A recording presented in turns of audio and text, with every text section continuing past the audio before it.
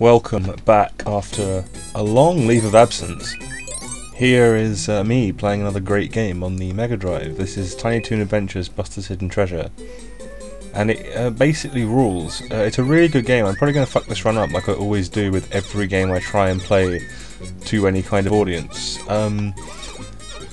Now, Tiny Toon Adventures, as everyone knows, is a freaking good cartoon anyway. And the licensed game problem didn't really exist at this point. It kind of...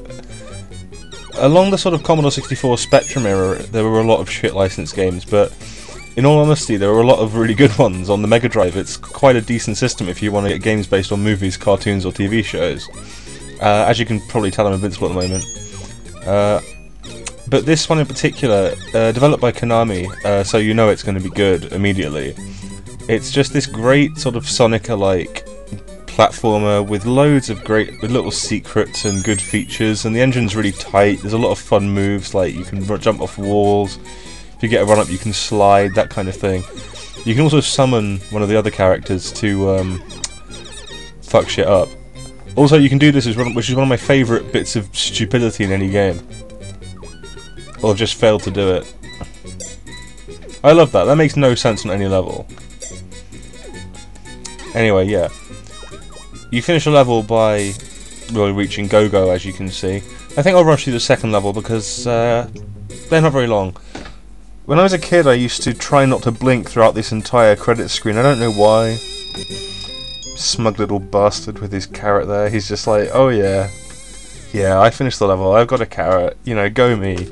As you can see, they ripped the map off from Mario World. It's hard really to explain what makes this anything more than a generic platformer, because it sure as hell looks like one. But everything about it is just tight. The level design is good, the bosses are fun, they are not too hard, the whole game isn't too hard. But if you really look, there's just so much to find, and even to date, I'm still playing it and I'm still finding stuff. I mean, I wrote a full walkthrough for this game. It was like the first walkthrough I wrote. And even I went back to it fairly recently to check it and update it, and even then I was finding new secrets. I've just fucked that up. But it's okay, because I want to get the secret exit, which is down here.